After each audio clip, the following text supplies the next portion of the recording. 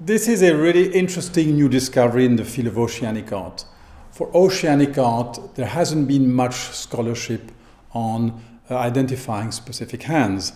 Here, among the Massim, which are a region in the northeast part of New Guinea, you have the Trobriand Islands, which carve these wonderful lime spatulas. And there is one scholar called Beran who actually has studied these lime spatulas for many decades. He was able to identify 7 different artists. One of the most interesting in terms of the refinement is what he called the master of the prominent eyes.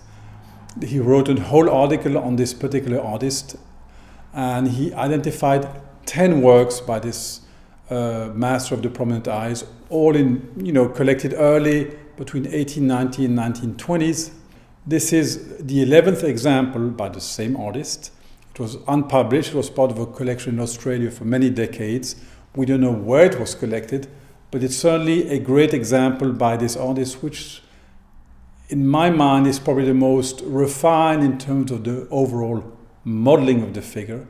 The details of the small pointed nose, the mouth, and the prominent eyes, because they're kind of like semicircular and slightly bulging. And you have in the back, of course, the classical curve that you see all over Massim sculpture, which are a signature of the style of this region.